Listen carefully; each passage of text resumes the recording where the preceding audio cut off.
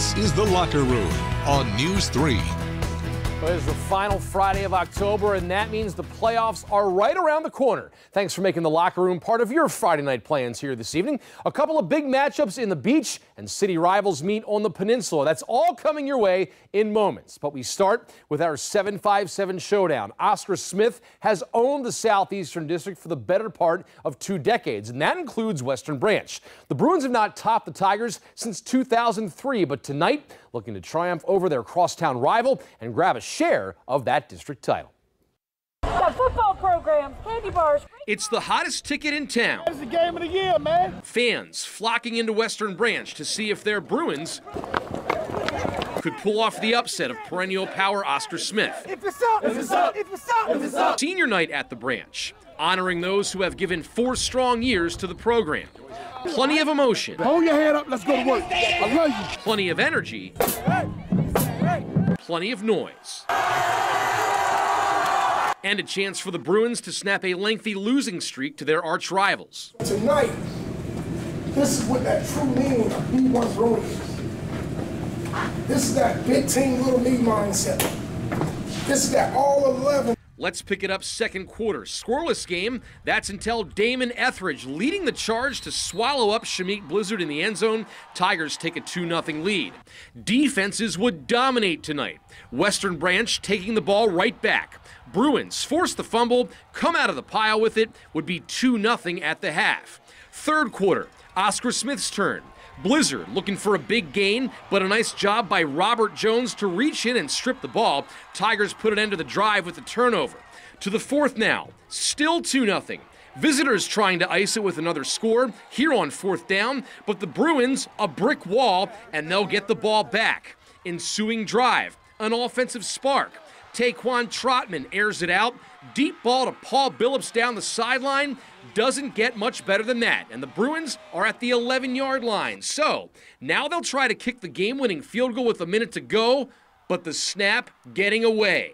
One team averaging 46 points per game, the other 42, but this one ends as a 2-0 final. The Tigers stay perfect. They just played their tails off back-to-back there at the end, getting a stop with the field goal, turnover after turnover. We couldn't push it in, but our guys did a great job of finishing. I'm super proud of them. We held it down, stayed focused, stayed locked in.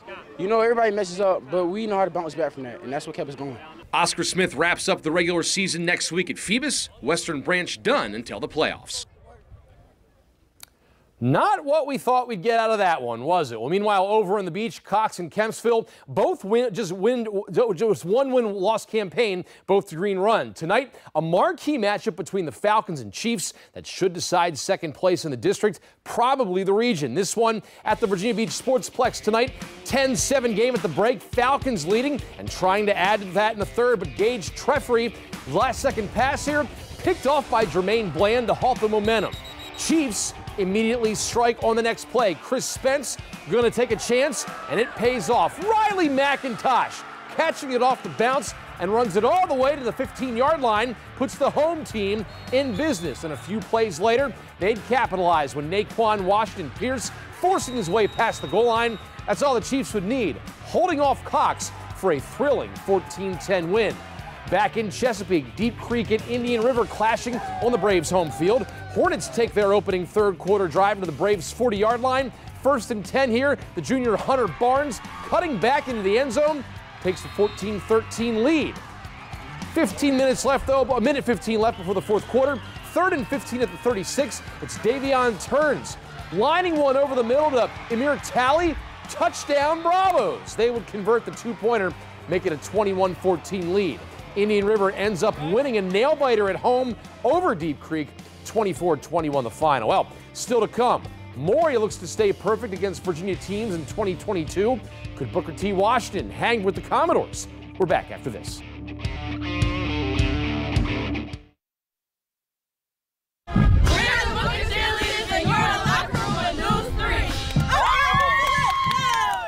Well, thanks there, Bookers. Well, meanwhile, since a season-opening loss to New Bern of North Carolina, Maury has been on a roll. The Commodores winners of 5 in a row, all by at least 3 touchdowns. Tonight, traveling across town to Booker T. Washington. First quarter was the Fred Johnson show. 3 minutes in, 1st and 10 at the Booker's 43. 6'3" junior, mossing the defender here at the goal line, putting Maury on the board first. 7-0, and now they dance. With a minute left in the opening quarter, once again, Johnson's number is called through the air. Catch good on Sundays and maneuvers into open space for a 51-yard catch-and-run touchdown. 14-0 after a quarter. Maury goes on to top Booker T tonight in this game, 35-12.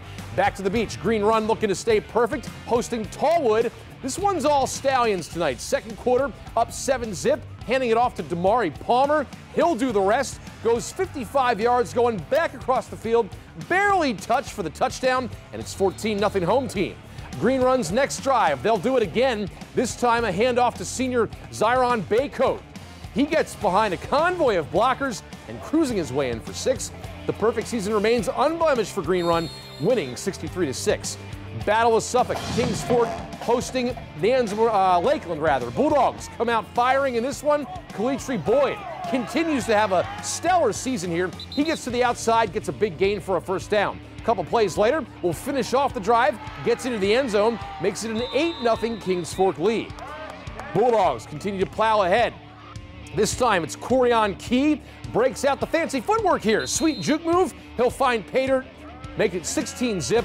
Another convincing win for Kings Fork tonight, 58-0. On the peninsula, Warwick and Menchville meeting in a Newport News showdown. Raiders quarterback Eduardo Rios starting this one out on a mission, keeping it himself, rumbles ahead for a nice 30-yard gain.